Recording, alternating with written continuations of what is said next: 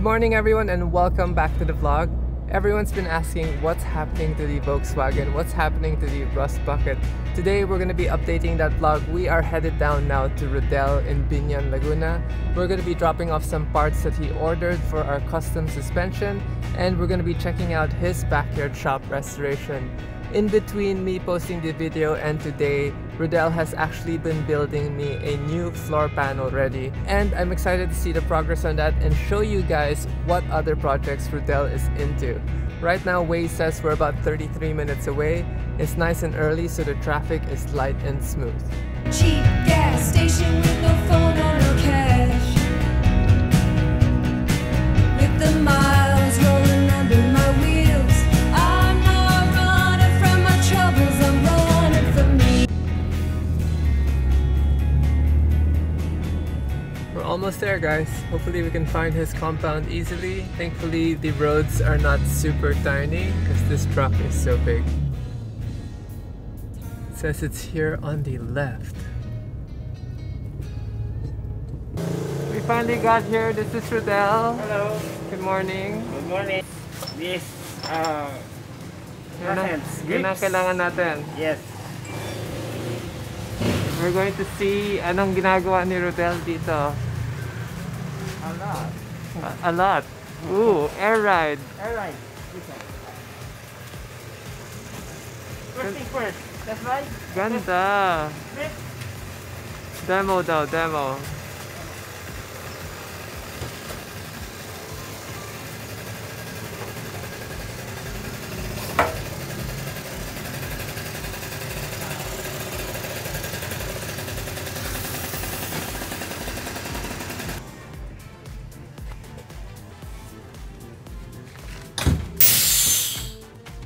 Just type 2. Rodel does air ride for the Volkswagens. Some beautiful projects. Like top. 64. Very nice. Good na yung laptop. Third shop. Ito yung trabaho. Dami pala dito sa likod. Yes. Wow, stockpiling Volkswagens. Yes, because we have to save them. Here's our chassis, guys. New floor pan. Rodel saved the center line chassis from another bug and he's fabricating all of the floor pans. Yung luma kong center tunnel, magamit pa pa? Pwede pa. So, sa second chassis, so I was thinking, this is your level 1 chassis and then the other chassis will be the level 2. Then the other chassis will be the level 2. Meaning, gawa pa tayo na isa pa? No, I was just thinking because we have these hind joints and then this is your tranny. Reduction box na. Reduction box na. So, that will give you 3 inches lift additional. Stop. And then, higher gear or lower gear para For the beach. For the beach, yes. And then, I don't know about the engine because you will do the engine again. Oh, pero kailangan ng tulong para sa engine also. Same as for the dune buggy. Oh, naka-extractor. Single car ba? Single card, yes. So, Rodel, gaano katagal pa tong floor pan project natin? This one will be at least 2 weeks maximum. 2 weeks maximum. So, should have to be delivered before 2 weeks. So, yung time joints na binigay ko sa'yo, ilan harap, ilan likod? So, maybe you have to make 4 and 4 for each side. 4 each side. So, that's why 16 in order mo. Yes. This is how simple the Volkswagen floor pan is. There's no chassis, so the pan gives the rigidity for the car. So it's important that that's solid because our store here, which means this whole suspension is gonna fall off. These are the seats that they make in-house. It looks comfy enough with that. How it before the previous works from the other Latero, because they have this one stiffeners, they put it in there and then they bolt it here. Masyado malapit. Masyado malapit. Hindi. Masyado malapit pagka linagay sa loob yung stiffener. No, it's okay, but the other thing is that they do weld here. So, with the welding, they weaken the stability of the metal. Oh, maganda nga yung pagka-box frame mo eh. Yes, at least konti, minimal yung welds.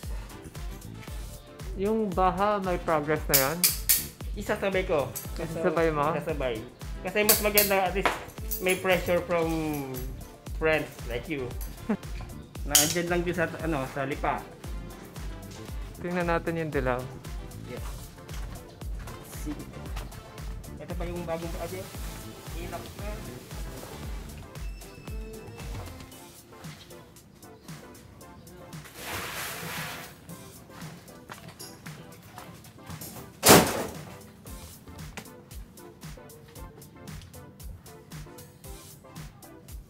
This is another Baja project Rodel's building, and same, he's gonna do lifted suspension, Subaru engine conversion,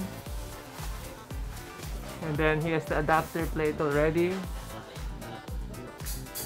So on the way na rin to. This was the bug that Rodel was building before mine, and nagpasabay na lang ako with this build, so that when he finishes what he learned from this, ma-apply doon.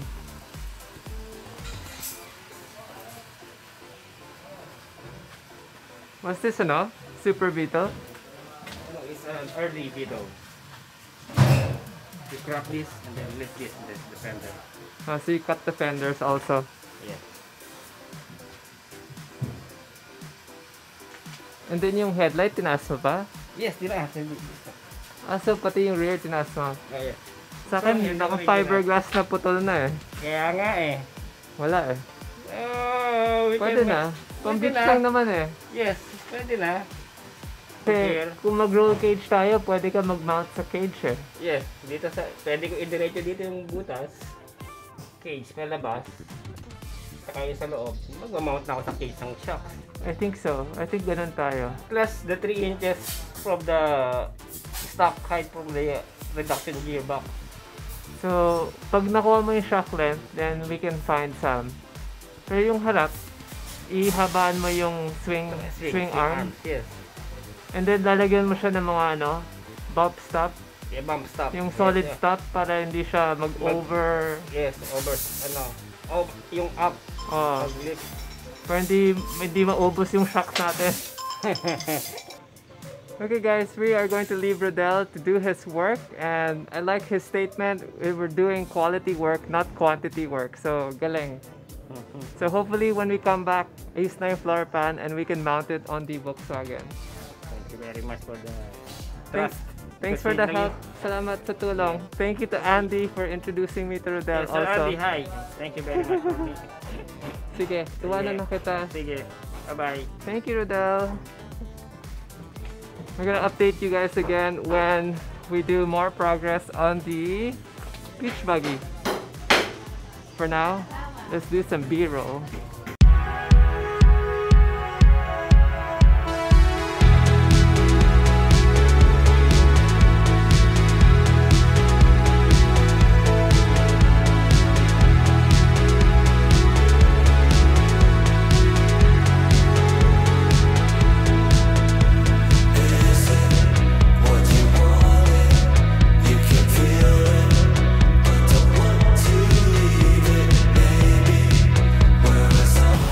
Rodel, maraming salamat. Bye-bye. Bye guys.